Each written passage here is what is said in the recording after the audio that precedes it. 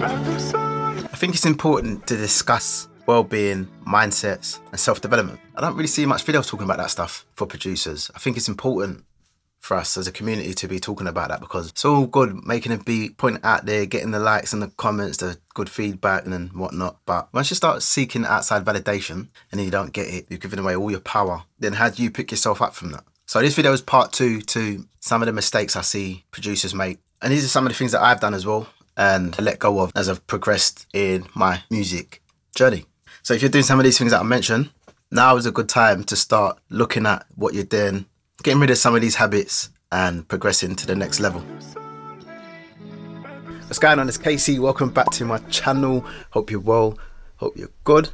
So in this video, we're talking about 5 things I see us producers, new producers making when it comes to your mindset. Certain things that's holding you back from getting to the next level.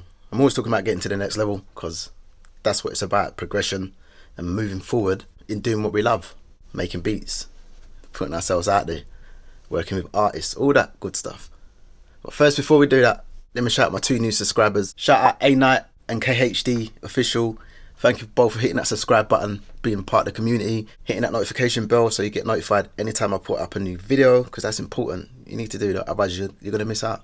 And you don't want to be missing my videos. Favourite comment for this week's coming from Kristen. Thanks for the comment, I appreciate your feedback. I've heard that quite a lot just lately as well, especially on that video. So yeah, always happy to help, and I'm glad my videos helped you. Alright, enough of that, let's dive into this video. So one of the common mistakes I see us producers make is comparing our chapter 1 to someone else's chapter 20, chapter 50, just comparing our timelines. This is one of the quickest ways for you to quit. I've said it before in my other videos, talking about mindset, comparing yourself to others and how it's a comparison is a thief of joy. If you're doing that, stop. Don't do it! Don't do it! Don't do it! You're not going to wake up one morning and all of a sudden stop. It's something you have to train your mind to do, you just work on daily. It happens. I've done it myself. I've listened to another producer's beat, especially when I first started off, and I heard the beat and I think that is absolutely amazing. Why am I even making beats? I might as well just stop. But then over time, I just gradually got to a point where I stopped comparing myself to other producers and started to compare myself to how I sounded when I first started. And that shift in mindset, that shift in paradigms, priceless. So if you can stop comparing yourself to others, don't compare your timeline to other people's. You're on your own journey, your own path. I know it sounds cliche and all fluffy, but it's seriously, as soon as you stop doing that, you're going to see a major difference in your whole being, the way that you think, the way that you are, the way that you produce your music, because you're unique, you're you. I can't make beats like you, so just own your uniqueness. Stop comparing. The second thing, not believing in yourself enough. Like, if you don't believe in yourself, how do you expect someone else to believe in you? How do you expect me to believe in you? You've got to get to a point where you believe in yourself so much, you know that it's going to happen. You know that you're going to make something of your career, of your music, of your brand. You've got to be careful with outside validation, because like I said earlier, when you start seeking outside validation, the comments, the likes, and then one day you might post something and you get that one negative comment and you're going to focus on that. You've got a tendency of focusing on the negative for some reason. But if you can push past that point where you don't see outside validation, it's all from, I'm sounding a little cliche again, but it's all from the belief that you have inside, that God's given you, or whatever your beliefs are. So once you've got that belief, again, this is going to help you with your mindset and being able to deal with frustration, setbacks and obstacles. The third thing that I see new producers do, or we as producers do, is a lot of talking. Less talk, more work. I learned that from a young age, talking about stuff that I want to get. This one always sticks in my mind. As a kid, I was promised a pair of trainers. At the time, I didn't have none. I think probably had holes in the ones I was wearing. No sob story, no violins. It's just the way it was. So I had my heart set on them trainers. And I think I told people, yeah, I'm getting them trainers. You know, as a kid, you tell people you're getting this and you got this and blah, blah. I never got them.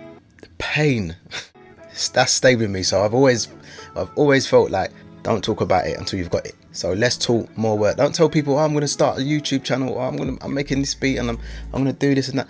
Like, yeah, it's good to have goals. It's good to have a vision. It's good to have something that you're working towards. And maybe you do feel like you want to tell people because you're excited about it. But if you tell people about something that you're going to do, that excitement's kind of gone. So you might, even in yourself, you might even feel like, I don't really want to do this now. So it's a whole mindset thing of working towards what you know you're making happen. So it's just a case of less talk, more work. It's been working for me. I've had comments and DMs from people saying, bro, like, I didn't even see this one coming. You just putting in work and saying nothing. And that's just how I am. And I think that works for me.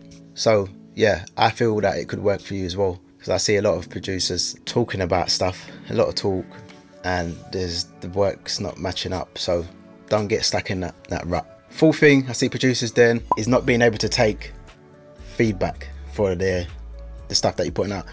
When you're putting your music out there, you're doing your videos, you're creating your content, you're kind of putting yourself out there to be judged. So you've got to be able to deal with the comments that come. Not all of them are going to be positive. Not all of them are coming from a place of help. If they're not, then you got to kind of feel sorry for the person that's dropping them comments, because why would you waste your time in giving someone feedback that's not really going to help them, but you're just trying to shoot them down? Like, what's the point in that? I don't really see the point in that. That's weird. Fun fact, I've never hit the dislike on a YouTube video. If I don't like it, I just click X and come out. I'll just go and find the next video. I've never hit the dislike button on any video at all. That's just me. So yeah, not being able to take feedback. The way I see it, all feedback is good feedback. So if someone's dropping a comment and you're not really happy with what they're saying, keep it moving.